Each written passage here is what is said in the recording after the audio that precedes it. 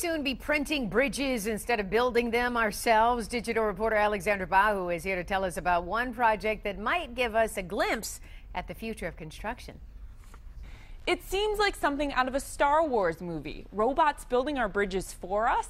The research and development company MX3D has set a goal to 3D print a stainless steel bridge with their robots in Amsterdam in 2017. The build will happen mid-air over a canal. Video of their robots in action is mesmerizing. The company's bots can draw steel structures in 3D at a pretty decent pace. Workers say it took many failures to get their bots working at the level they are at today. The equipment will print over water in the center of Amsterdam, aiming to produce an intricate, ornate metal bridge. MX3D's chief technology officer says on the company's website that printing a functional life-size bridge is a great way to showcase the endless possibilities of this technology.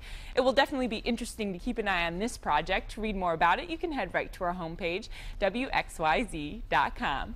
Back to you. Kind of cool, huh? It is absolutely amazing. Yeah, absolutely amazing. what they can do. Hey, couple